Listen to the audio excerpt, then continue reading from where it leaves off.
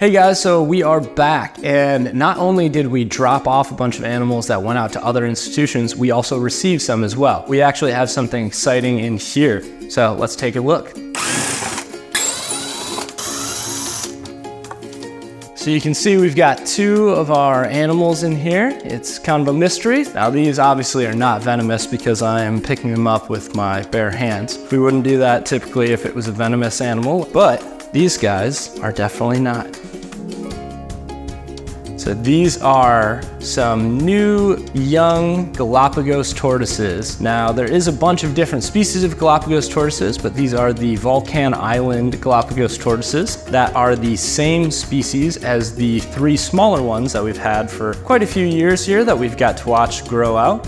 This is part of our way to grow our future herd so we can have a bunch of large tortoises just like Emerson and many other large tortoises out there. So we're gonna have our vet come over and take a look at our new tortoises. Now we'll get them in their new quarantine setup. Okay, so we have Dr. Whitney here, who is one of our excellent vet staff, and she's gonna go ahead and take a look at our new acquisitions. So luckily our sending institution did a lot of our pre-shipment requests beforehand. So usually when they come in, I like to do just a preliminary exam on them, make sure everything looks okay. I want to take a look at his eyes, make sure I don't see any discharge, same with his nostrils. I like to look at his respiratory rate, make sure that's not elevated. Right now, he looks nice and clear there. His respiratory rate's nice and normal. I do a preliminary look at his skin, his musculature. It looks like all of his limbs are working properly at this point, and his shell looks like it's in good shape. So after I do my preliminary check, I like to set him back down into the exhibit, and I'll schedule with Nick a more thorough exam later on.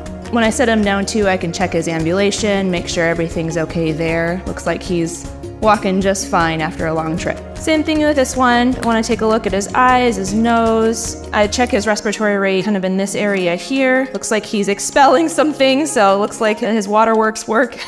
The skin looks good. His carapace and plastron, so his shells look nice and healthy as well. So we'll set him down, check his ambulation as well. Now what you guys are seeing in here right now is actually their quarantine setup. So anytime we have new animals come into our collection, a lot of institutions will pre-test, like Dr. Whitney said, but we give them about 90 days typically, as long as we're not seeing any clinical signs that they may be unhealthy or could have disease or contaminant that could affect the rest of our collection. So these guys will be in a basically isolated quarantine setup for at least 90 days, and that's when we'll do all that additional testing. And then hopefully in spring, as long as everything goes well, once they leave quarantine, you'll most likely be able to see them out in Galapagos Gardens.